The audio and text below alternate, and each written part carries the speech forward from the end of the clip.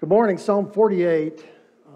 Let me ask you a question if I can. Start off with, what's the most beautiful city in the world? How do you go about answering that question? What are the criteria? It's not a bad question. I don't know how you answer it, though. Is it New York, Chicago, L.A.? Many of you have been there, and you're probably not going to say it's the most beautiful city. Some people might say London or Rome. Lots of people supposedly say Paris is the most beautiful city in the world. I've never been there. I don't even know what would make it so beautiful, but that's something people say, the most beautiful city. What's the most important city in the world? That may be a little bit easier to answer. Maybe the criteria are a little bit clearer. Again, you might say New York is. That's a very, very powerful, important city. Maybe it's the most important. Or maybe it's London or Moscow or Beijing. In the early 80s, I visited Washington, D.C. for the first time, and I remember becoming overwhelmed. To my great surprise, I was overwhelmed by the city, and I kind of got flooded with this understanding that this is really, really a very important city, and I considered that it was even more important than New York. In fact, because maybe the decisions that are made in that city, I thought, yeah, they're worldwide, world-influencing decisions. Maybe Washington, D.C. is the most important city in the world. All right, here's another one. What's the most important mountain? Well, that's an even weirder question. How can you possibly answer that question? You might say Mount Everest. Surely it's the tallest, but why would that make it the most important mountain? I don't know. It's killed more people than any other mountain, so maybe that's a criterion for importance. It's not actually the deadliest mountain. That's Annapurna in Nepal, which much less people have tried to climb that mountain, but 40% of the people that have tried to climb it have been killed by it. I don't know why a mountain killing you makes it an important one. For me, that would be a mountain I would want to stay away from, right? I think the most important mountain to you would be the one, if there was such a situation as this, a mountain that you ran to hide, for safety, to protect your life. You ran to it with all of your life because someone, I don't know how this would happen, someone or something is chasing you down. If you did indeed find that mountain and rested and hid and felt protected, you would probably say, no matter what the mountain is, that's the most important mountain in the world. I'm guessing. Most cities began as usually some higher location, a good vantage point looking over something, a river or a lake or the coast. Many of them start out as forts, right? A fort is first established, then the city grows around it.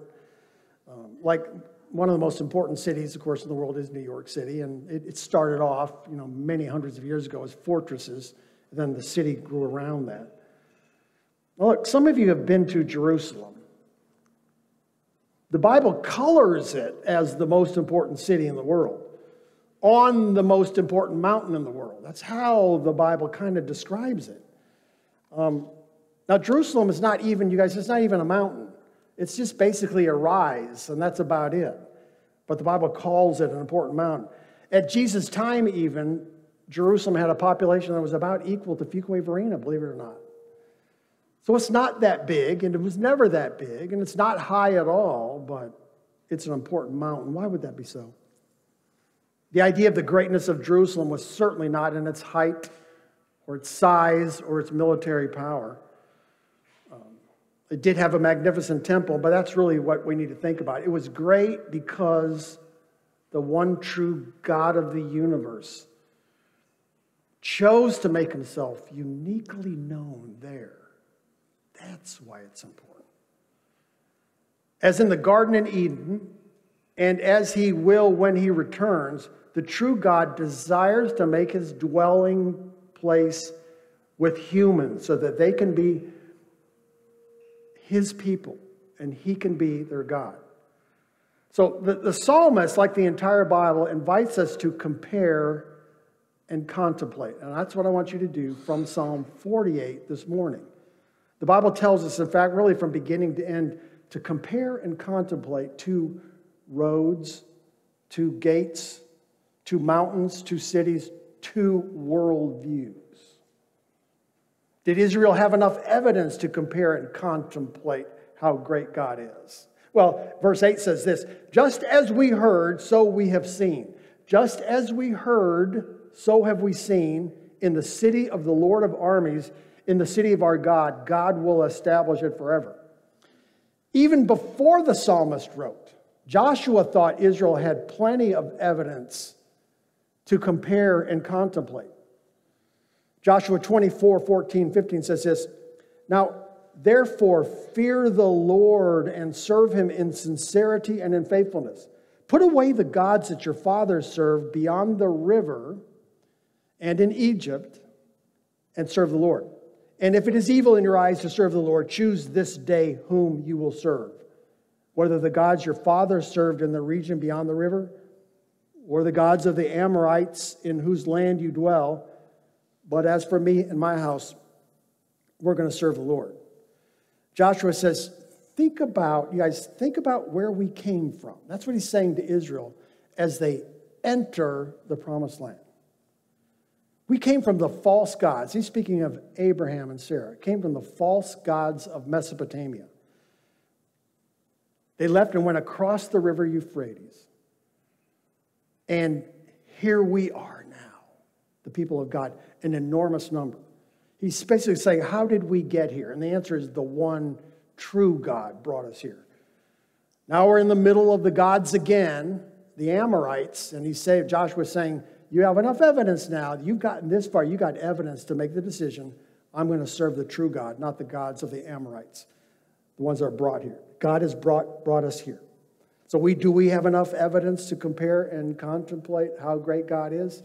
Well, you know the answer is yes. I'm going to try to convince you of that. This morning, I want you to compare and contemplate as the psalmist does. And we can make a comparison by asking two questions. Where is God? And who's afraid?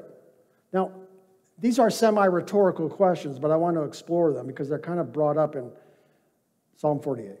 And then I want you to contemplate in asking you two more questions. Is God's love faithful? And this one, who's better than Jesus? Hang on for that. In using Psalm 48 as just one guide to comparing God to all other gods and contemplating his greatness, we can learn to practice how to praise him, which is my goal at the end of this sermon. Psalm 48, verse 1. The Lord is great and highly praised. Or, great is the Lord and greatly to be praised. Now, what do you think might be wrong with that first line? Well, in a way, it seems too ordinary, too bland, too nondescript. How was the game? Great. How was the food? Great. How do I look? Great. How's the view? Great. How's God? Great. How's God? Thumbs up. What do you praise highly? I mean, with enthusiasm. Your team, your grandchildren, the restaurant, the singer, the movie. What words do you use? Awesome, super, fantastic, amazing, and the strange, crazy good. These are the words that we use for high praise for something. How should God be praised? Highly. How should God be praised? Smiley face, thumbs up. Something seems like just that is not good enough. But then what he does is helps us to think, to compare and contemplate so that we know what we mean when we say God is great. So let's compare by asking two questions. Here's the first one. Where is God? Where is God? In the city of our God, his holy mountain. Rising splendidly is the joy of the whole earth. Mount Zion, the summit of Zaphon, is the city of the great king. God is known as a stronghold in his citizens. Summit of Zaphon means that Mount Zion is higher than the mountain in Zaphon. Now, Zaphon, which you're not familiar with, it's no mountain you would really ever want to go to. It's north of Jerusalem. It was considered the capital of the Canaanites.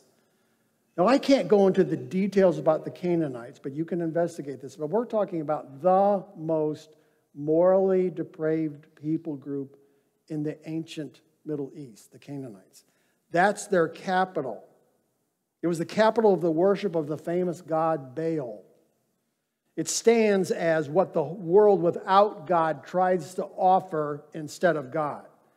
So it's a symbolic mountain, a real mountain, but a symbolic mountain of something against God. Compare it to God and see what comes up.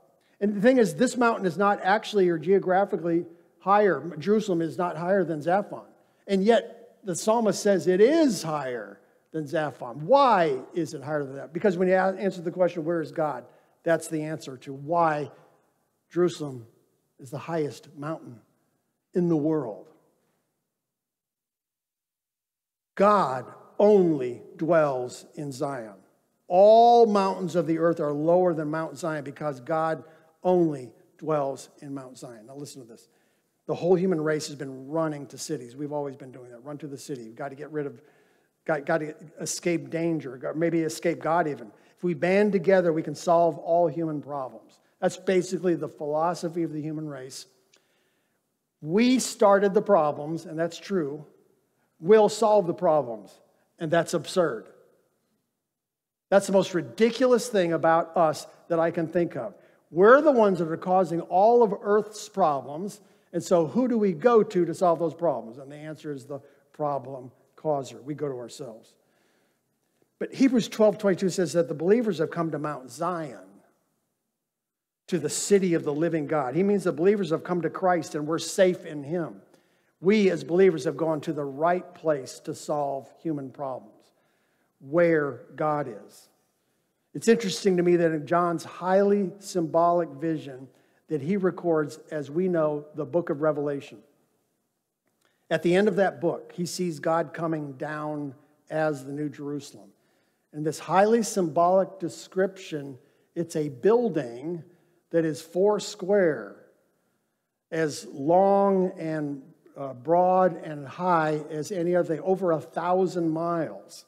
Those are some serious walls. And you might want to ask the question, what's the danger in the new heaven and new earth that we would have to have walls that high?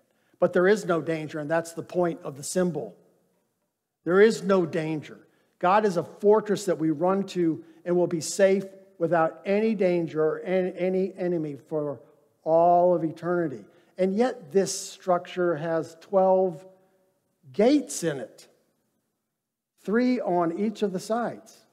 The Bible says John saw that they were always open. In fact, the doors of the gates are made out of pearls.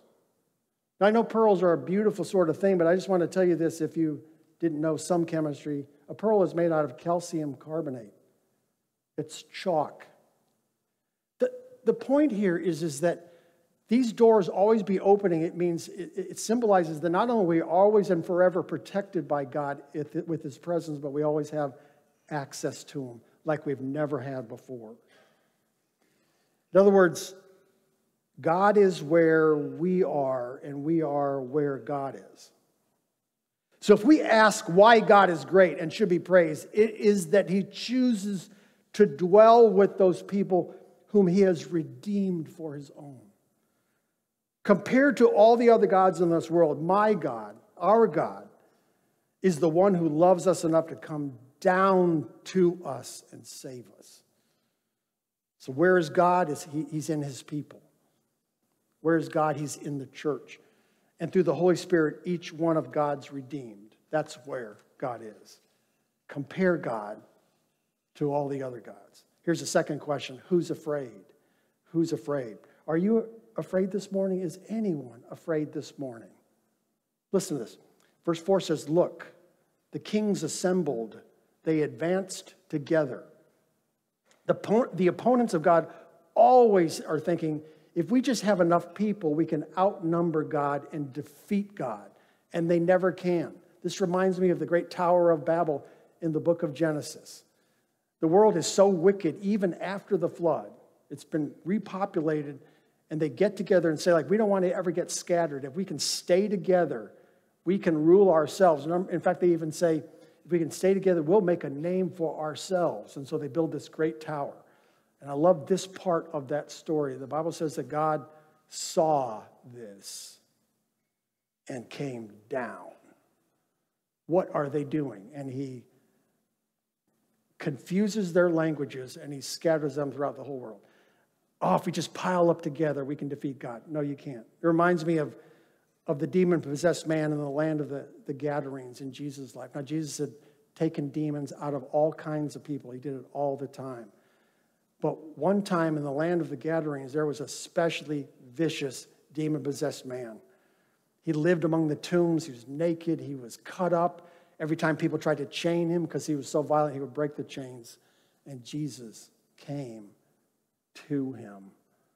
And the demon said, I know who you are, Jesus, Son of God. And Jesus says, what is your name? And they answer, Legion, for we are many. And just with the word of his mouth, Jesus cast them all out.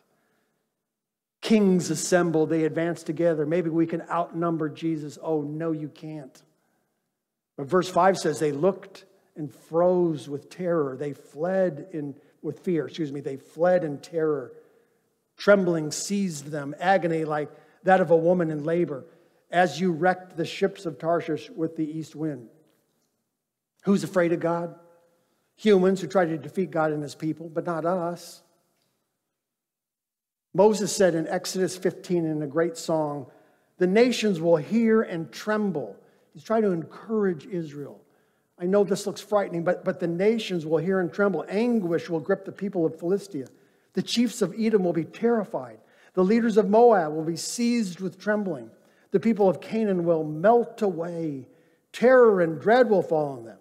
By the power of your arm, God, they will be as still as a stone until your people pass by, Lord, until the people you bought pass by. And then indeed, later on we read in the book of Numbers, chapter 22, now Balak's the great false prophet, son of Zippor, saw all that Israel had done to the Amorites. And Moab was terrified because there were so many people.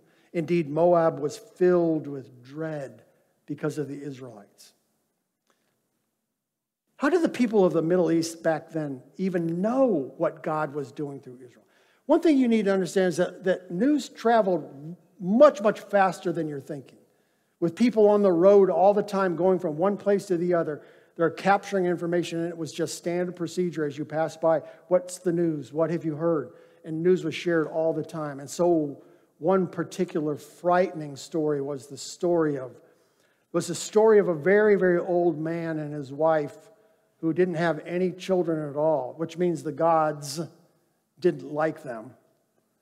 But the one true God said, I want you to go from there over there, cross that river. I want you to go to a new place. I'm going to give you that place. I'm not only going to give you that place, I'm going to give you so many children that you cannot count them. This to an old man and woman. And they went. And when they went, eventually, after waiting, God gave them a son and grandsons and so many children that it was impossible to really count. And they ended up in the land of Egypt at one time because of a famine. And they grew and they grew. Now remember, when we're talking about Egypt and Pharaoh, you must understand something. This is a frighteningly powerful king and kingdom, Egypt. You must understand that.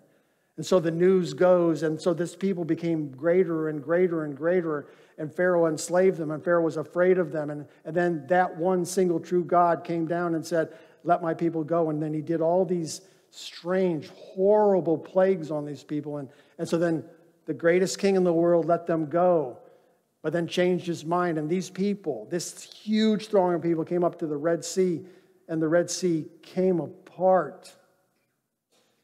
And they walked through. And then when Pharaoh and his army came to get them because they changed their mind, then the waters came back over and defeated the army of Pharaoh. Please try to get what I'm saying right here. Oh no, these people are on their way here. That's the fear and the dread. In fact, this is what Rahab, the prostitute of Jericho, had heard, with all kinds of different men over the weeks and years and coming through with new information. She learned about the God of Israel and said, we're defeated. I'm going to go with that God. And so she hid the spies and saved them, and she and her family was saved. The news had spread. She believed it. People are afraid when they see the God of Israel, the one true God, acting and working. And then, you know what? there was probably this thought, okay, so they went through the Red Sea, but now they're in the desert. They're all going to die. You've never even been to the desert, and you know there's no food and water there. They're all going to die. They didn't die. How do you go through the desert and you don't die? God gave them water and food, and their shoes didn't even wear out. I am terrified of these people and their God. And then the psalmist says here, you know who also is afraid? The ships of Tarshish. He's nailing the great ships that go from Spain to the beginning of the Middle East through the Mediterranean Sea with huge cargoes of wealth and all the arrogance and pride at wealth and commerce and business. And the Bible says that all God needs to do is just to blow the east wind and sink every one of those ships. Listen, I don't know if this will ever happen, but at the bottom of the Mediterranean Sea is an innumerable number of ships with incredible cargo, and we're probably never going to find them again. But God just blows the east wind and reminds us that he's in charge. So much so that the book of Ezekiel and in the end of Revelation, it's brought up again about God destroying the ships of Tarshish. So the psalmist here is saying the world trusts in governments and commerce and business and wealth, but they should be afraid of the God who blows the east wind. Be afraid, world, but not us, not us. No, you guys, we say with Psalm 118, the Lord is on my side. I'm not going to fear. What can man do to me? Who's afraid? The world, but not us. Now let's contemplate. Verse 9 says this, God, within your temple, we contemplate your faithful love. Is God's love faithful? No, it is, but think about this. God gave Adam and Eve everything.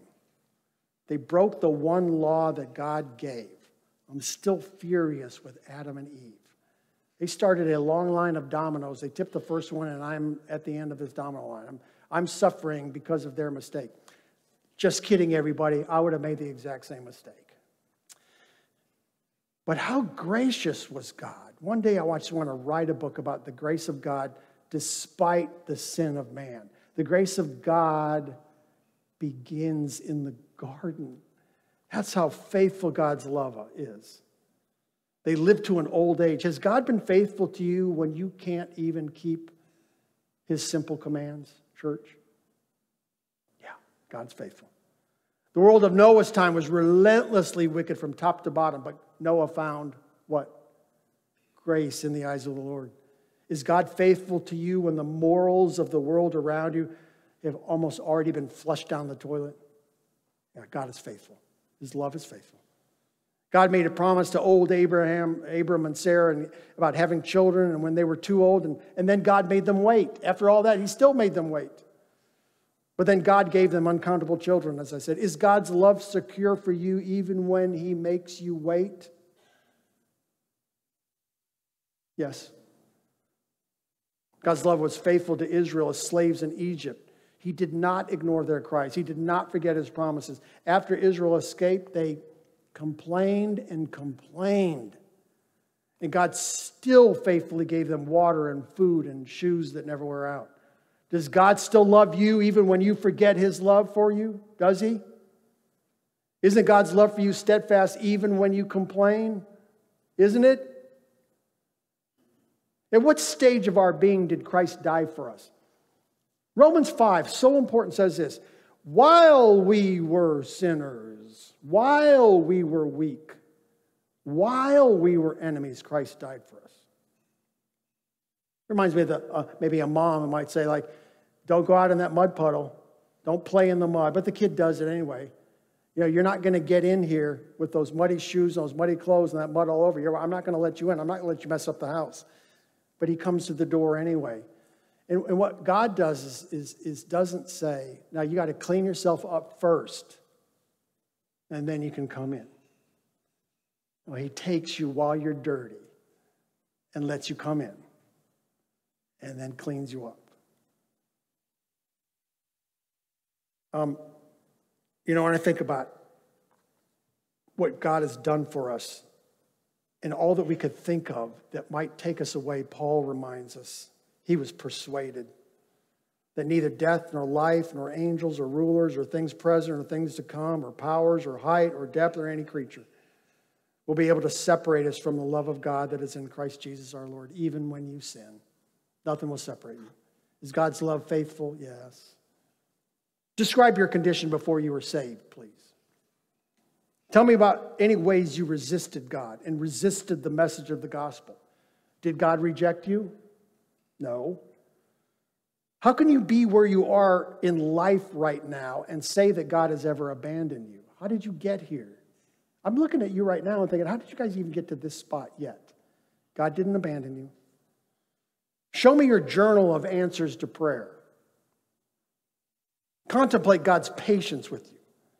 Don't you, all of us have our own story of God's faithful love? I do. If you begin your autobiography this year, won't it have plenty of personal evidence of the faithful love of God in your life?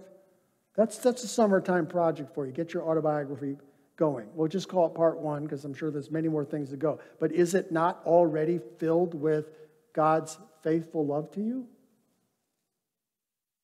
My autobiography includes great American privilege. It includes a wonderful Christian family, a Christian education. But what has been my stewardship of all that, you guys? I eat too much food. I watch too much TV. I don't pray enough. I don't give enough. I don't sacrifice enough. I'm talking about me now. Everything I do seems half-hearted at best. I do not love my wife like Christ loves the church. I do not love my neighbor just like I love myself. And I don't love the Lord my God with all of my heart, soul, and strength. And yet God's faithful love is given to me. We're not truly faithful, yet the faithful love of the Lord covers us every day. Here's why I can say the Lord is great and praised greatly. Verse 10 says this, like your name, God, so your praise reaches to the ends of the earth. Your right hand is filled with justice. Mount Zion is glad. Judah's villages rejoice because of your judgments. And then he says, go around Zion. Encircle it. Count its towers. Consider its ramparts. Tour its citadels so that you can tell a future generation, this our God forever and ever. He will always lead us. Take a tour. Hey, look at this podium.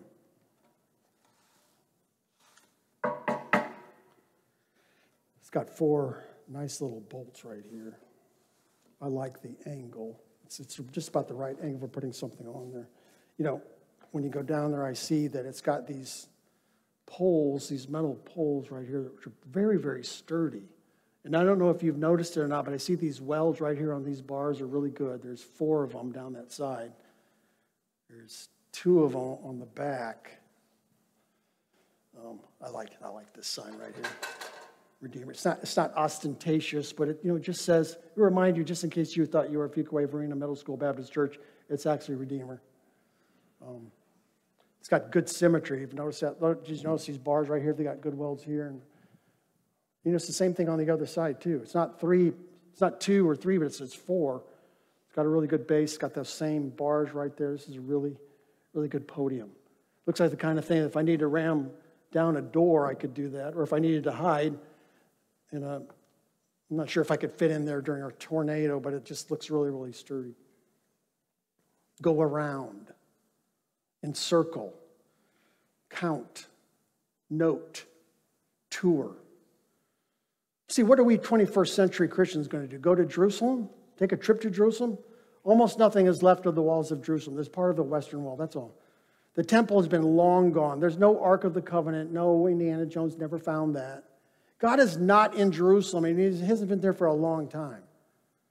Israel was invited to praise God because God chose to dwell with his people in communion and blessing through the image and sacrificial activity of a building in a specific city in a particular land.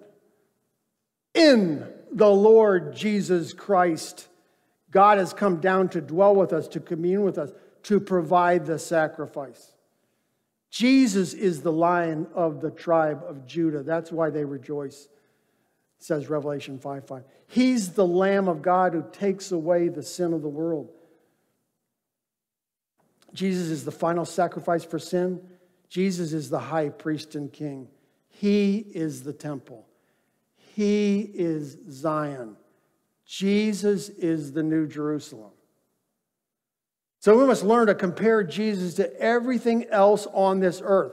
Contemplate anything and everything when it is right next to the Lord Jesus Christ. Everything, put it side by side with Jesus and compare. Who's better than Jesus? Who's the most righteous person in the universe? Jesus. He faced every kind of temptation known to man, any human being. He literally was face to face with the devil, Satan, Lucifer, the father of all lies, the murderer from the beginning, 3 times. No sin. Who's the smartest person in the universe? Jesus. My wife has 16 organic chemistry textbooks in her office. It's horrible. Jesus created organic chemistry. The greatest meteorologist in the world is Tom Miners. He predicts the weather. Jesus creates weather. Who's the wisest person in the universe? Jesus. He knows exactly what it takes for me to be successful and happy.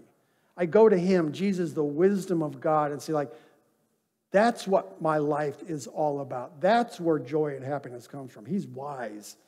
And by the way, just watch him destroy the wisdom of the wise in his choices. Who's the most courageous person in the universe? Jesus. He accepted the very wrath of God over sin and took it on himself. Who's the most powerful person in the universe? Jesus. By him all things were created in heaven and on earth, visible and invisible. He holds them all together. He's delivered us from the domain of darkness and has defeated death and sin and the devil. Who's the most tender-hearted and forgiving person in the universe? It's Jesus. He's gentle and lowly in heart. He's the friend of sinners. On the cross, he forgave his executioners. Every disciple left him, and he forgave and restored them. I'll tell you what, look in the mirror and contemplate. If who you see in the mirror were the only person forgiven of sin, the one in the mirror is the only person he's ever forgiven, then Jesus is the most forgiving person in the universe. Are you disappointed in your parents? Of course you are. They're not Jesus. Disappointed in your husband? Of course you are. You didn't marry Jesus. What were you thinking? Disappointed in your wife? She's not Jesus. Disappointed in the politician you did or did not vote for? Of course you are. They're not Jesus. Disappointed in your teachers and doctors and lawyers and mechanics and on and on? Of course you are. None of them are Jesus. Disappointed in your elders? Of course you are. They're sheep just like you. And not Jesus, the great shepherd. We use the word best all the time. Think about it. Try to stop using the word best, except for Jesus. When you use the word best for literally anything in your life, I just want you to know that we don't really actually believe you. Just so you know. It may seem an undescriptive thing to say, but Jesus is the best. You came to the best. When you came to him, you truly, actually, literally came to the best.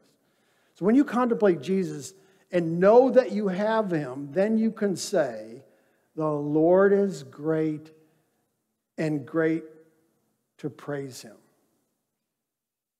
I want you to do 3 things this week, maybe for the rest of your life. First, contemplate, think, meditate. Know the track record of God in the life of Israel. That means be a Bible student. And in the early church, be a New Testament student. Be a Bible reader, of course. Know the exploits of God also in church history. Ask for and listen to the story of God's faithful love in your fellow believers. Review to yourself and your children what God has done and is doing in your lifetime. Which leads me to the second thing. Speak up. Talk about it. Do this so that you can tell, as Psalm 48 says, you can tell all generations. Speak up, highly praise Him. Teach your children. Tell your generation at community groups or D groups or a ladies gathering, anywhere and everywhere. Tell anyone and everyone why God is so great. That is not too hard. Do that this week. And lastly, stay faithful. Most of you won't know that there was a Texas football coach named Darrell Royal. He was very, very successful back in the 50s and 60s, I think. Lots of good winning streaks. In one winning streak, one season, he had won a whole bunch of games and then lost 2 in a row.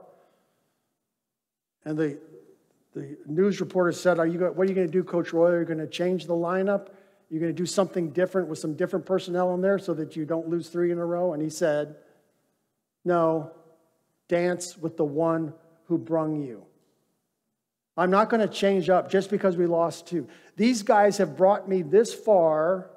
I'm not going to change it up just because we lost 2 games. Dance with the one who brung you. Stay faithful. One time Jesus taught that it is Himself who is the true bread of life, and that His blood is the true drink that brings eternal life. And John, when he records that, says that many followers of Jesus, many of them were offended at Jesus for saying things like that. And they stopped following Jesus. When Jesus asked the 12 disciples if they were also going to leave, Peter replied, Lord, to whom shall we go? You have the words of eternal life, and we believe. You've brought me this far. I'm not going to leave you. You're a faithful God. I compare you to everything else. You're the faithful God. I'm not going to leave you, even when things get hard. When the trials of life do get hard, and they have and they will, where are you going to go to? You've compared Jesus to all other saviors, or you should do that. You have contemplated why He is the best. He's brought you this far. He'll complete what He has started. So stay faithful. Pray with me this morning.